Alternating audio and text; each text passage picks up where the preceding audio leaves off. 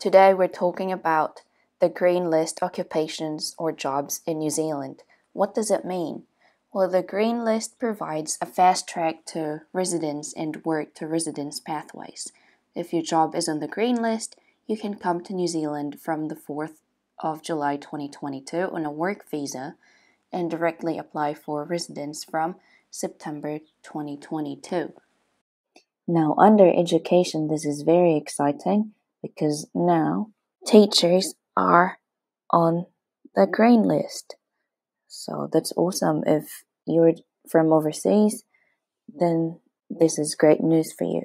Secondary school teacher, you have to follow the steps to become a registered teacher in New Zealand. I have a video on this for you if you need a guide. So that's secondary school teacher, early childhood education teacher. For teachers, I can't seem to see primary school teacher here, but there's secondary school teacher, and they tell you what you need to do, what the requirements are. So you need New Zealand registration with the Teaching Council and a provisional practicing certificate, and an employment must be for a position as a teacher in one of the following subjects: science, maths, technology, and Pacific languages, which include Tokelau, Niue, Cook Islands, Samoa, Tonga, Tuvalu, Fiji, Rotuma, and Kiribati. And then there's ECE, or Early Childhood Education. That's pre-primary school teacher. They require you to have a New Zealand registration with the Teaching Council too, and a provisional practicing certificate issued by the Teaching Council of Aotearoa, New Zealand. Here are the other jobs that are included on the green list. First, we've got for construction project manager, and these over here are the requirements and what to apply for with qualifications recognition services. I'll leave you to read through that. I'll put the link on the description as well for you to have a look at later. Project builder, including building project manager and site foreman. We've got quantity surveyor, we've got surveyor, and over here you can see the things that you need to do, the requirements, what they require of you. And for engineering, there's a lot.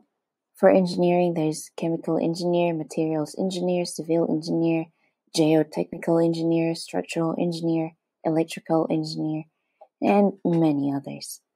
There's civil engineering technician too, electrical engineering technician, electronic engineering technician, telecommunications engineer, and now under health and social services, we've got a GP or general practitioner, anesthetist, psychiatrist, specialist physicians, surgeon, heaps of surgeons, urologist, and many others under health and social services. Alrighty.